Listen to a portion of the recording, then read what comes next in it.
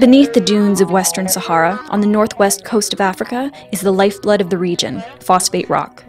This rock is prized for its phosphorus, a key ingredient in fertilizer essential for crops to flourish. Western Sahara is a place not on many people's radar, but exports from its vast reserve reaches all corners of the globe, including Canada. Among its biggest customers are Canadian fertilizer companies Potash Corp and Agrium.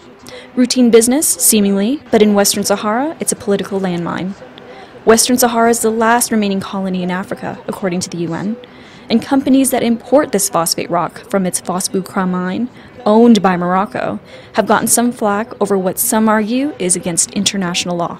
Each year, millions of tons of this phosphate rock are extracted from the mine, then put on the world's largest conveyor belt. This belt stretches across Western Sahara more than 100 kilometers and out into the ocean and onto a port from where ships take the rock to Canada, the US, and as far as India and Brazil.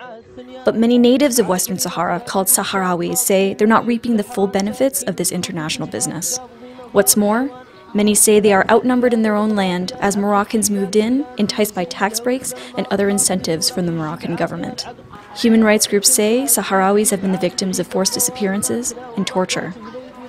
Salmani Mohammed says it's hard to watch his homeland's natural resources be exploited while his fellow Sahrawis are marginalized. He's part of a group seeking the protection of these resources and is calling for foreign companies to stop their involvement. لأن هي تساهم في سرقة خيرات بطرق غير مشروعة. Western Sahara has been under Moroccan rule since 1976, after a violent conflict between Morocco and the separatist group Polisario Front. The UN brokered a ceasefire in 1991. The UN also planned to hold a referendum to allow the Sahrawis to decide whether to become independent or integrate with Morocco. Decades later, the vote has yet to be held, and the political process is at a standstill.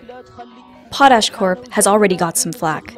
4 Swedish sovereign wealth funds and a Norwegian sovereign wealth fund have divested their stake in Potash Corp over these practices, and a Canadian socially responsible fund has also pressed both Potash Corp and Agrium for clarification of what they do in that territory. But both companies say they are in compliance with international law and continue to support a UN solution. They also cite the hefty investments that the Moroccan-owned mining company, OCP, has made in Western Sahara and the economic and social benefits for the region's people. But sometimes, frustration spurs protesters to take to the streets in the capital Laayoune. In May, they waved Polisario flags, an act banned by the Moroccan government, and flashed peace signs to signal their support for independence.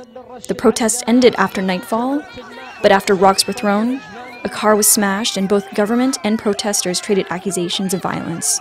Eric Hagen of Norway-based Western Sahara Resource Watch says involvement by foreign firms give Morocco less incentive to work with the UN and the international community to resolve the dispute.